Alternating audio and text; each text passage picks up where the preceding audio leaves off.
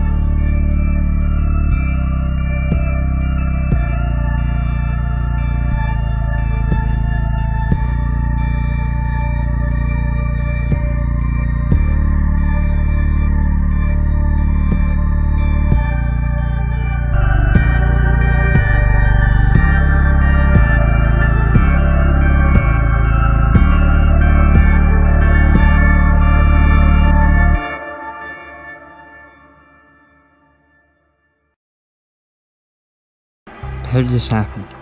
What caused this new age of darkness? Well, let's have a look at the past. What caused the defeated Germany to become the Dark Reich that swallowed all of Europe along with its allies? In 1914, the Great War began, engulfing Europe in fire and gunpowder, with the catalyst being the assassination of Archduke Franz Ferdinand. By the war's end, the Russian Empire had fallen into brutal civil war between the Whites and the Reds. The Austro-Hungarian Empire shattered, the German Empire defeated and humiliated after the Treaty of Versailles was placed upon them, creating more problems for the new Weimar Republic, which formed after the fall of the Empire. Over in the East, the Russian Civil War had eventually led to a Red victory, creating the Soviet Union. After the death of Lenin in January 1924, a new leader took over the country, Nikolai Bukharin, beating his rival Joseph Stalin for the position. Bukharin implemented new economic policies for the USSR to help it make it a new power in Europe and the world. However, this only ended with disastrous results, the Soviet economy collapsing, creating famines, and furthermore failed industrial plans and political violence, only leading to the Red Army being disorganized, weak, ill-prepared for what would eventually come.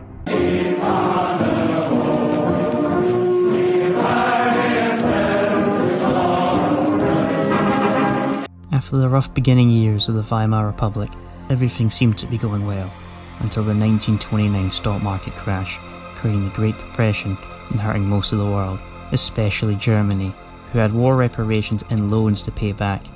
This would eventually lead to the National Socialist German Workers' Party taking control of a large percentage of the Reichstag, leading to Hindenburg and von Papen to make a very fatal decision, leading to the takeover of the government by Adolf Hitler in 1933, and after the death of President Hindenburg, Germany became a one-party totalitarian regime hell-bent on getting rid of the Untermensch or undesirables such as Jews, homosexuals, gypsies, and many more, and the complete destruction of communism to bring about a 1,000-year Reich.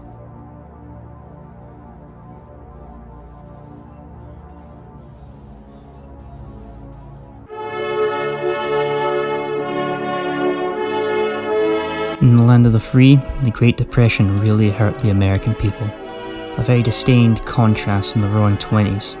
In the 1932 Democratic National Convention, FDR tried his best to get the Democratic nominee, but his ideas of a New Deal and economic change to help repair the economy from the Depression sounded too much like the failed economic plans of the Soviet Union, and so He lost the nominee to Al Smith, leading to Herbert Hoover winning the 1932 election just barely, leading to America having a very slow response and solution to the Depression. The 1936 Democratic candidate was Joseph P. Kennedy Sr., who had similar economic policies to FDR, but with limits, working alongside many conservatives, as well as a strict stance on isolationism, seeing it no place for the United States to intervene in any European wars. Both of these policies would lead to his victory in the 1936 election.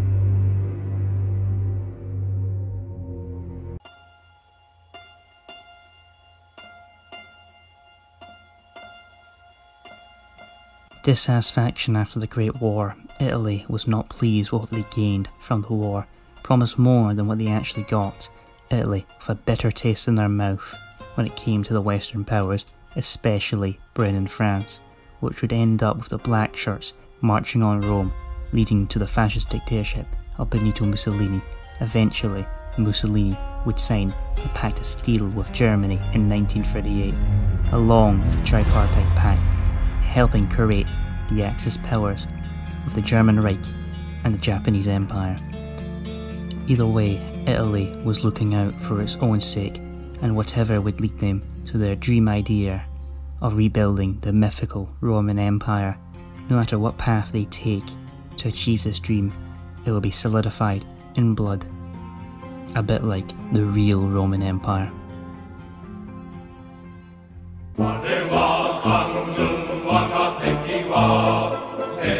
In the Far East, the Japanese Empire, also dissatisfied with what they got from the Great War and how they were treated at Versailles, made them realise the West wasn't going to help, but only get in their way for creating a new Asian empire. This would eventually lead to the Marco Polo Bridge incident, causing the Second Sino-Japanese War in 1937, where they sought to conquer their neighbour to the west, the Republic of China. Japan decimated the Republic of China's army, and with the Americans sticking to strict isolationism and the Soviet Union trying to survive its own mistakes, seeing China with no outside aid from any Western nation. This would eventually lead to the first year of the war having Japan hold most of the cities in their hand. However, due to desperate Chinese tactics, the fight got dragged out and both sides dug in, waiting for the long game. By this point, both sides had lost a great deal of men, especially China. The war would continue to drag out for many more years to come. But as that was happening, the Japanese High Command were planning for their next move, their next conquest.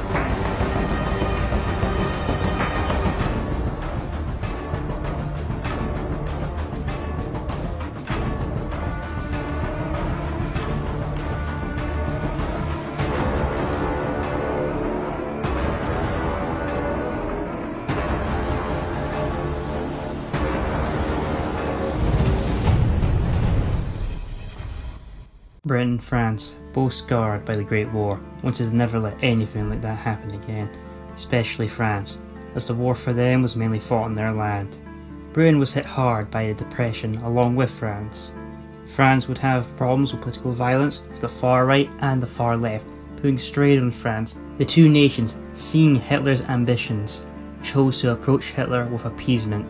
They wanted to avoid the horrors of the First World War, as well as prepare in case both nations had to go to war. In 1938, Germany annexed Austria and the Anschluss. With that going so smoothly and simply, they turned their attention to Czechoslovakia for the Sudetenlands. Britain and France thought they should be the ones to do the negotiation of the Reich, and got Hitler to promise that he would leave Czechoslovakia alone for the Sudetenlands. He agreed, and Germany annexed the lands, only to break his promise and take the rest of the Czech Republic and puppet Slovakia. Hitler then demanded the territories of the Polish corridor, which were once part of the German Empire. With the Allies seeing Hitler for what he was, and knew they had to do something, on September 1st, 1939, Germany invaded Poland. And 2 days later, on September 3rd, Britain and France declared war on Germany, starting the Second World War.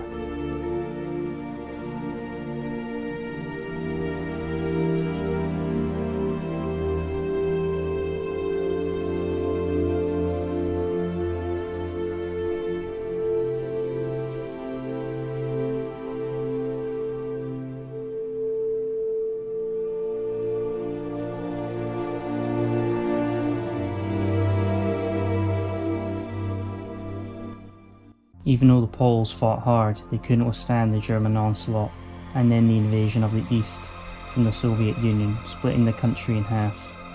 In April 1940, Operation Weserübung was launched, which saw Germans invade and conquer Denmark and Norway swiftly and with ease. Eventually, some time after, an assault began against Belgium, the Netherlands and France in May 1940, leading to the British trying to make an evacuation at Dunkirk. However, the Germans secured and destroyed the British Expeditionary Force. After that, the rest of France fell, with the Vichy puppet being propped up in the south.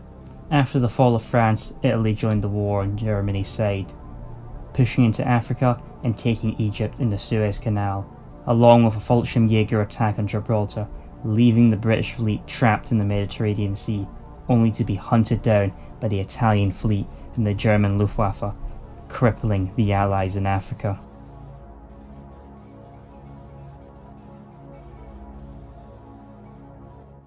By 1941, the Axis had control of most of Europe and North Africa, but the Germans weren't satisfied with their holdings and wanted to achieve Lebensraum, so in the summer of 1941 launched Operation Barbarossa. Due to the lack of industry and the extremely poor state of the Red Army, the Axis blasted through the Soviet Union, creating chaos and death wherever they went. In a last attempt to turn the tide, Buchanan was overthrown and a provincial state council was put in place. However, this only caused the Union to start collapsing, and by 1941 the Soviet Union collapsed into warlord states, leaving Germans in control of most of the land west of the Urals. Within 2 years, the AA line was reached. It was a swift and brutal conflict, but in the ashes, the Reichskommissariats were set up to govern the new territories conquered by the Reich. The Reichskommissariat Ostland, Ukraine, Moldavia and Caucasus governed much of what was once Eastern Europe and the Caucasus. With all of the threats of mainland Europe dealt with, there was only one target for Germany and her European allies, the last bastion, the United Kingdom, but she had help.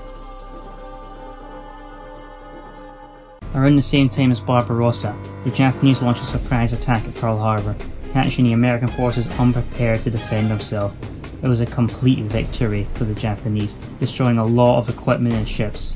However, this could easily be replaced, as the Japanese were still no match for the American economy and industrial might, even with the bad handling of the Depression. It looked like the tide might turn. However, the Japanese were winning victory after victory, with the Battle of Midway in 1942 coming out as a surprise Japanese victory. And it didn't stop there. The Philippines, Burma, Malaysia, Singapore were all conquered and had the flag of the rising sun above them. However, this was only a temporary stop. The Americans, with their industrial might, they built back their navy and they were ready to get bloody. The US decided to go for a strategy of leapfrogging in 1943, going from island to island, slowly chipping away at the Japanese. As time went on, the US dominance in the Pacific grew and grew.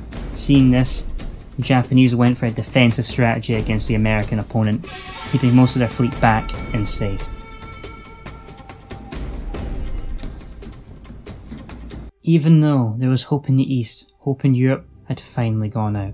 American soldiers finally arrived at the shores of Britain. However, it was too late. Operation Sea Lion had commenced in early 1943. The Kriegsmarine and the Luftwaffe made one indecisive blow to the Royal Navy. There was no challenger to the sea that led to the final European adversary, to the Reich. With the IRA's help, allowing Germany to use South Irish ports, the largest amphibious invasion in history was launched, quickly overrunning the UK's defences, and with most of their army either killed or surrendered at Dunkirk or North Africa, the situation was hopeless. General Eisenhower had ordered one last defence of the island. It was now or never. The remaining survivors of the Allies prepared and were ready to fight to the death. Troops were from America, Britain, France, Belgium, the Netherlands, Poland, the USSR. They fought together and they died together. Panzers blitzed through them, and they were pushed back and back and back. In April 1945, an evacuation was called, and many Allied troops fled the island. When this happened, Scotland declared their independence and stated their neutrality, which the Reich accepted, wanting the conflict on the island to be over. Later, Wales did the same. leading to the war in Europe being over. Many refugees from England and other lands with the jackboot swastika over it fled to Scotland as a safe haven in Europe. However, the war was still going on, as the Americans wanted to keep the fight going, and the Reich had a plan to finally end the war altogether and kick America out of the Pacific.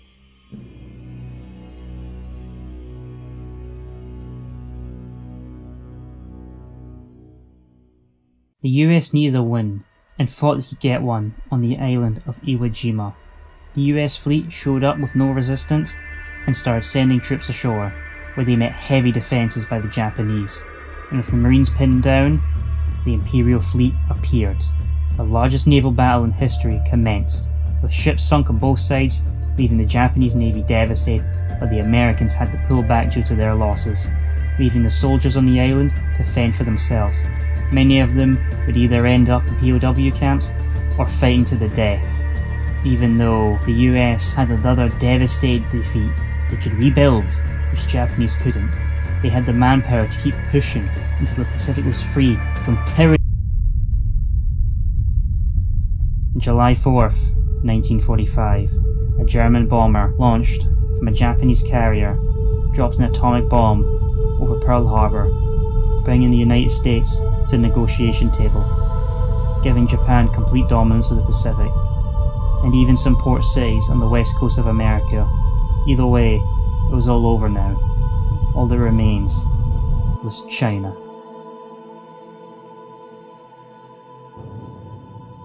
In mainland China, the situation had gotten desperate. With famine setting in across all of China, it looked bleak for the Chinese forces, and with endless attacks on the Japanese, it was only a matter of time. After cruel offensive after cruel offensive, it was finally over. The last Chinese stronghold fell, and the world began a new dark age, the age of the fascist powers.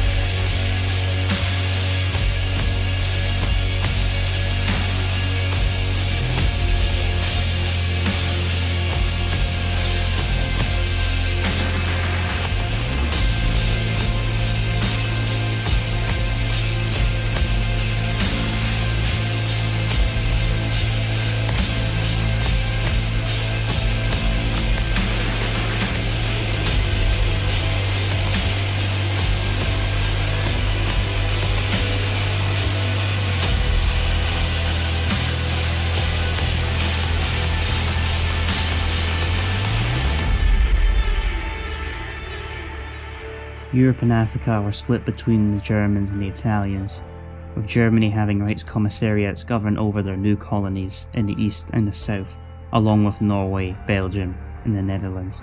France and England had fascist puppets installed in them, with England being a bit more in control of their own affairs to keep stability on the rebellious island. The middle of Africa was given to the Reich, with 3 new Reichskommissariats being formed: Ostafrika, Southwest Africa, and Central Africa, with all eyeing up their southern neighbour, South Africa.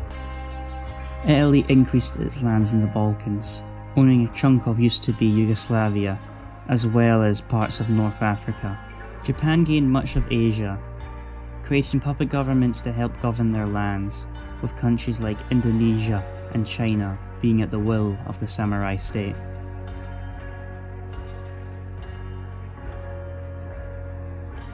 With the victory, the German Reich built massive projects like Germania and Antropa, along with many others. But the Thousand-Year Reich's relations turned south. After the war, the relationship of Italy and Germany fell apart quickly. After the failed Antropa project, Italy left the Axis and created the Triumvirate, a faction with Italy, Turkey and the new Iberian Union, and other nations around the Mediterranean Sea. The German-Japanese relationships fell apart too, but much faster than a southern neighbour, and a fierce rivalry is now in place between the three superpowers of the German Reich, the Japanese Empire, and the United States of America. In response to Italy leaving the Axis and forming the Triumvirate, the Germans created the Einheitspact, or the Unity Pact, which composed of all of its puppets and all the allies under the Reich's influence.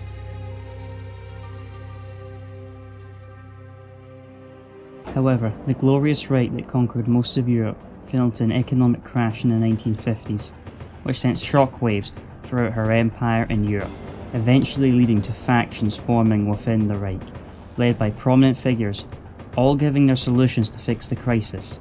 One led by Albert Speer, who believed in liberalising the Reich. One by Hermann Göring, believing in militarising the Reich and finishing its conquest of the world. Another, Martin Bormann, who believed that the Reich only needed a little reform but mainly keep things the same. If all this factionalism and infighting caused one man to be disillusioned of National Socialism: Heinrich Himmler.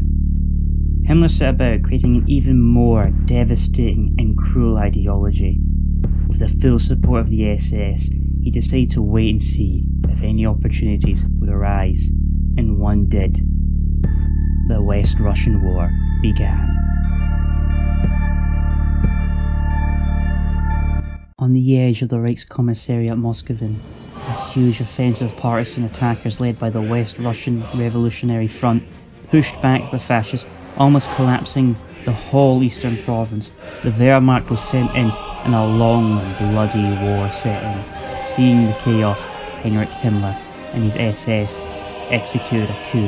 However, General Hans Speidel got wind of it and crushed the SS. Hitler, knowing if he killed Himmler would cause a civil war, so he was banished to a new state created out of a part of France and Belgium, the Ostadbund, or the SS state of Burgundy, where Himmler finally realised his ideology, the Burgundy system, which saw that National Socialism didn't go far enough. The only way to keep the German people strong is through constant hardship, and the only way to get a pure world was through nuclear flames, eradicating all the undesirables and leaving the world for the German Aryans to come out and reclaim it as theirs. And so a dark mechanism was set in motion as the Black Sun rose, and the terror of the concentration state began. After years of fighting, the West Russian War was finally won by the Reich, but at a great cost, as the Russian invaders shattered and broke, only to leave the territories in the north loyal to the West Russian Revolutionary Front, broken but not defeated, and they will keep trying to get the revenge on the Reich, which butchered their motherland, slaughtered their families, and exterminated their friends. To fix their economic problems, the Reich incorporated slavery of the undesirables instead of extermination from the many poor souls stuck in the hells that were the death camps and the concentration camps.